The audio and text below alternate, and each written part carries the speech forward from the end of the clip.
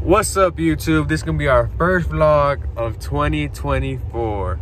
If you're gonna start the journey off with us, you might as well hit the subscribe button and go through the whole journey with us. But let me break it down what we're finna do today.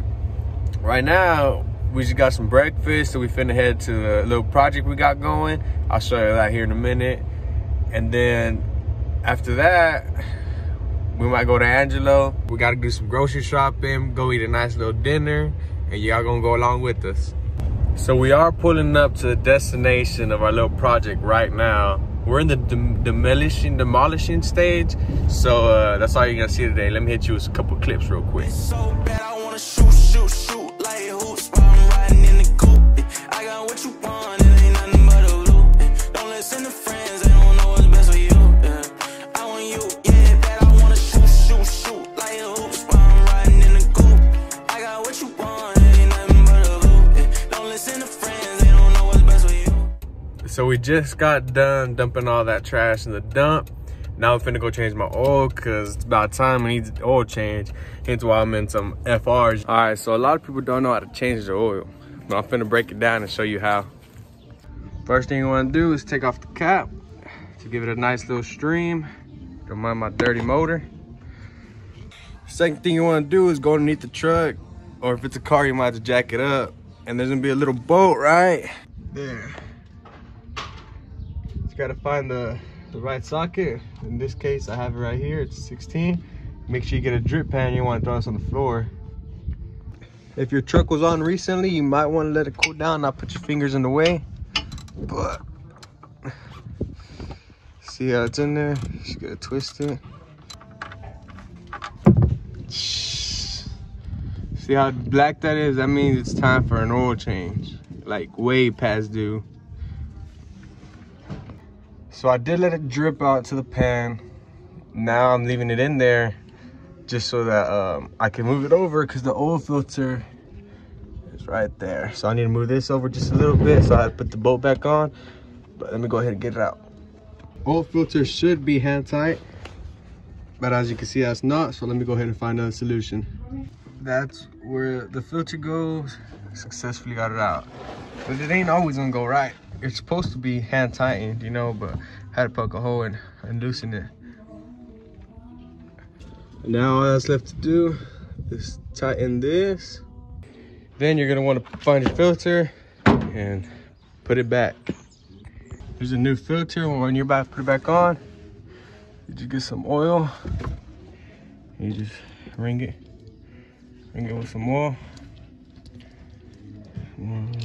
Just give it a little nice ring, and you just put it back in. And you just want to give it a little hand tightening right there. Oh, should be good just with a little hand tighten. Your last final step is you're going to start putting oil inside of the motor. Remember that cap we took off? That's where the oil goes. If you're going to change your own oil, you might want to invest in a little funnel, but sometimes you got to work with what you got. It's a little cap of a water bottle. Now let me go ahead and pour it. Here's your dipstick. What you're going to want to do is pull it out, give it a nice little cleaning. Yeah, it's going to be clean to where there's nothing on there. And you want to stick it right back in. And then pull it out slowly.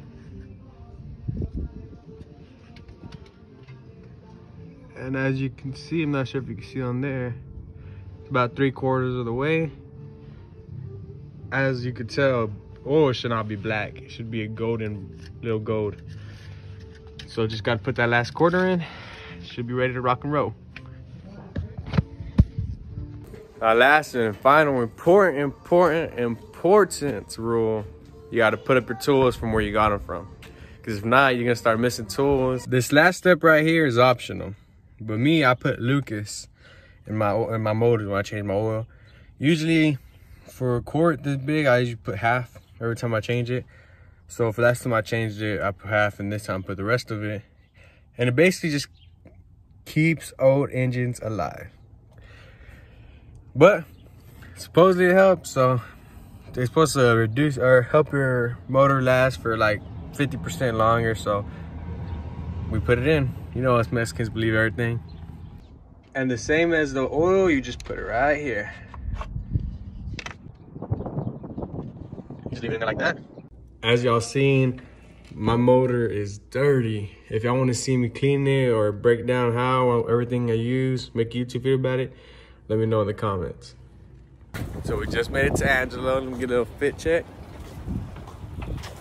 Evelyn. Wow. Evelyn is loving her free samples. What is it? Granola and vanilla? So we just got done with half just the stuff we needed in bulk here at Sam's, and we finna go to HEB, finish our shopping, then we're gonna go eat dinner. We finally got done shopping for groceries, and now it's time to eat, and we're eating at no other than CC's Pizza. Sorry, Evelyn, I had to use your drink, but let me put you on the brownies. The brownies here are good. Let me tell you about them. But let me show you what we get. I get a lot. Let me tell you, I got a little bit extra ranch because you know I love me some ranch. Even a little simple salad and some pizza. Evelyn has a whole pizza with ranch, salad, and she's choosing. Did she just drink that? Oh my goodness, I did not catch it, but she just drank it. And look what she do, eating it with a fork. Is it good, Mama? Evelyn, is it good? You like it? I think she does. We just got done eating, and as I said, those brownies are good. Hey, look, you took brownies? She shows up. Now we just gotta make one more stop at the store, and we're finna head right back to Big Lake. So it did get colder as we approached Lowe's, but look at this company. Carhartt. Oh. Shit, he's staying warm all winter long, baby.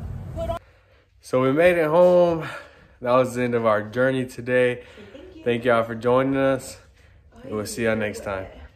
Bitch so bad, I wanna shoot like hoops.